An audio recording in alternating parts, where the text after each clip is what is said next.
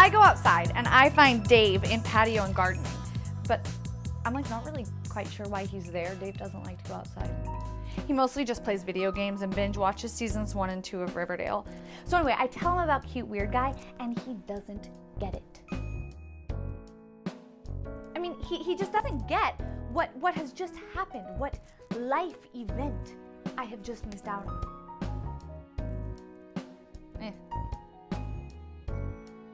I try to explain to Dave that my life's happiness has just been totally upsized and that I need him to know that my life is now ruined. But Dave just tells me to chill and starts talking about patio furniture. What is happening?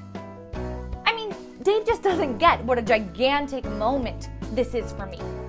And that it's happening here, in a Target. And Dave just doesn't see. Has he always been this blind? I immediately flash back to that sleepover at Shara's last month where I told Dave about my inner connection to Champagne Dreams Brute and Rose flavored gourmet gummies, and he didn't even care. I mean, that is so unlike Dave, but now I'm finding out maybe this is the real Dave. You know, the one who doesn't care about gourmet gummies or the fact that I just pushed away my one true love. Do I even have any friends? Has my whole life been a sham? And then it happened. Cute Weird Guy is back. And when I say back, I mean he found me. Like he looked for me.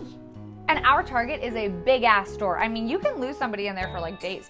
I once heard about somebody who lost their baby in there for like 7 hours. I don't think that story is true, but it's all that I can think about when I'm staring at Cute Weird Guy. But for some reason, the first words that come out of my mouth are not about missing babies at all, but instead I just look at him and I say, hey, hey, hey. And like, that's all I say. And I think to myself, did I literally just say, hey? I mean, I have a vlog and I talk to millions of people every day for hours about nothing. And yet when a Cute Weird Guy stalks me in a huge ass store, all I can think of to say in response is, hey. Seriously, you guys, I don't think I even deserve you as subscribers. That is how stupid I felt. Okay, but and so this is unbelievable, but he goes, hey. Yes! I am not making this up. I mean, it's like we were meant for each other.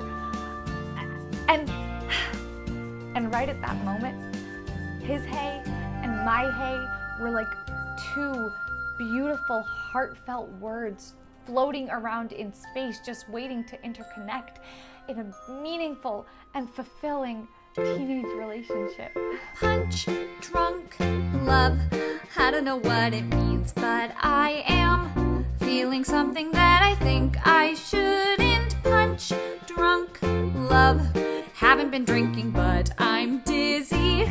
Not from Adderall, I'm tipsy from the intoxication of love.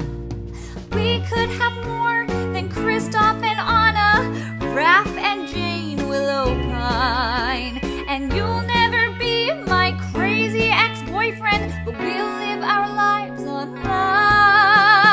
Punch, drunk, love, hitting me in the face, and I will not retaliate. I'm much too gentle. Punch, drunk, love, taking me by surprise, and I am completely freaking out. I'm reeling from the inebriation of love.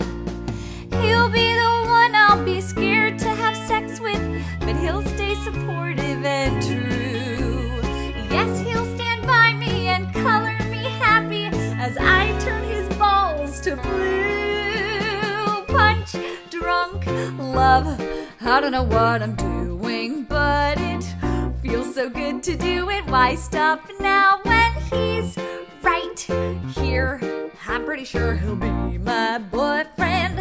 What's to stop us from our life together as we take on the world?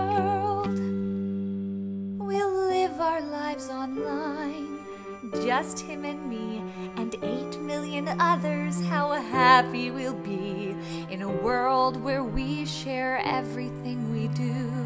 Everything we say is noted and cataloged, liked and rated. Comments are welcome, our future's prorated. Punch, drunk, love, maybe I wanna drink his coolness. That's disgusting, but you get my meaning. This Target boy is fine, and me and him will live our lives online. So basically what happens after we both say hey is that he asks me my name, and you know, I tell him Kitty Bennett, Kitty Bennett, you know, like in the totally cute way that I say it. And I'm thinking maybe he recognizes my name because I have 8 million followers and like 18 million fans, but he doesn't say anything. And I already know his name. So then I'm just like trying to think of something cool to say. And so I go, you want my digits? You want my digits? And then he goes, yeah. So like I give him my phone number, and then we're both just standing there. And so I go, bye. And then he says bye. And I'm just thinking, this guy is totally weird, you guys. But then he texts me the next day. What? Oh my God. I'm going out on a date with cute, weird guy.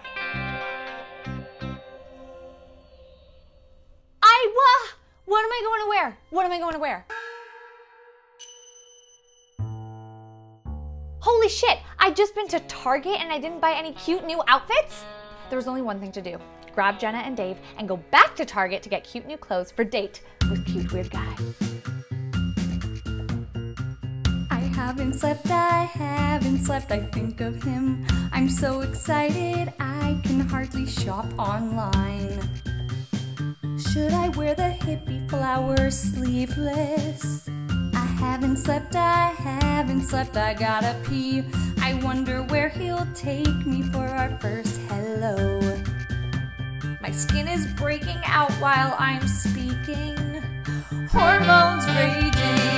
And I don't care if it's Panera Bread or Arby's, Dunkin' Donuts, Taco Bell, or even Harvey's.